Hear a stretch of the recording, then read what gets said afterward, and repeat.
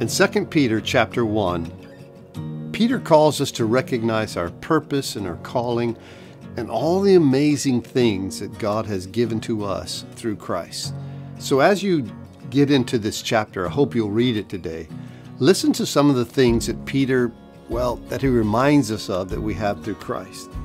He says, His divine power has given to us all things that pertain to life and godliness through the knowledge of Him who called us by glory and virtue. And he goes on and says, by which we have been given exceedingly great and precious promises, that through these you may be partakers of the divine nature, having escaped the corruption that is in the world through lust.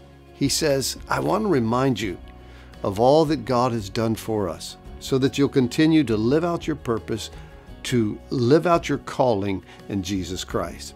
And then he goes on to say something that I think is probably central to this chapter. That central message is this: stand fast and do not be drawn away into some kind of false doctrine or some kind of deceptive teaching. Listen to these verses. We'll kind of close out our devotion with this. Peter says this, speaking of himself and all the other apostles who knew Jesus and walked with Jesus. He says, we did not follow cunningly devised fables. This is not something we made up. This is not something that, was a fairy tale once upon a time. He says, but we made known to you the power and the coming of our Lord Jesus Christ. We were eyewitnesses of His majesty.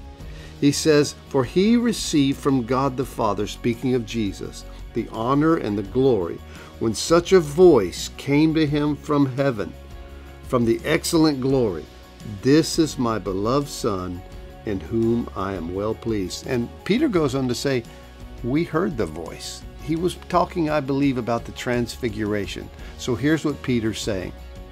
Stand fast, stand firm, recognize your calling, stay involved in this purpose, because this is not a fairy tale.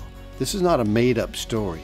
Peter's reaching the end of his life here in this chapter, in this book, and he says, hey, we saw it, we witnessed it, we heard it. This is real. Stay in it and live for the glory and the honor of Jesus Christ.